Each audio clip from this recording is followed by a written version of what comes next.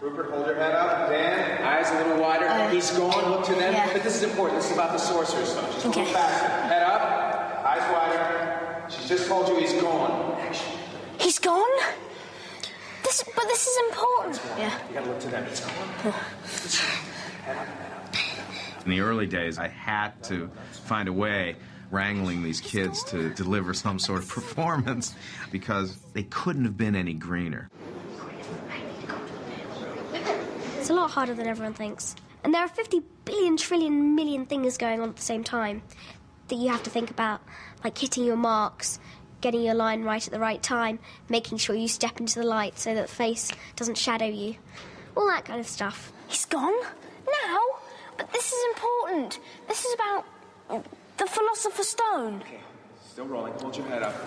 When you find out that he's gone, this is the worst thing that could possibly happen, because that means you're dead. In the first movie, I always, laughed and said we should put a camera on Chris, because what the kid's performance really was a reflection of what he was doing, what he was bringing out.